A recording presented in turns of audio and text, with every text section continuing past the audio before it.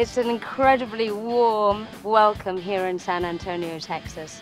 And it just seems like it's the right decision, a very natural progression for us at JCB to manufacture here in Texas, which is wide open for business.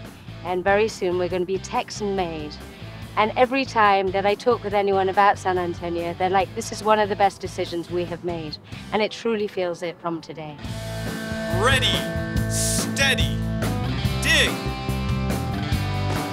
There you have it. Well, one of the underlying reasons that we need to have another plant is that some of the products that we're currently making are only made for the US, and they're made in the UK.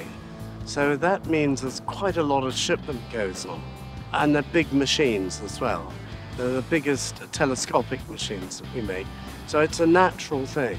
It's a very exciting venture, and I would say that our plant in Savannah is not quite bursting at the seams, but not far off. So it's a natural extension to come in the US, and Texas is very business-friendly, hard-working people.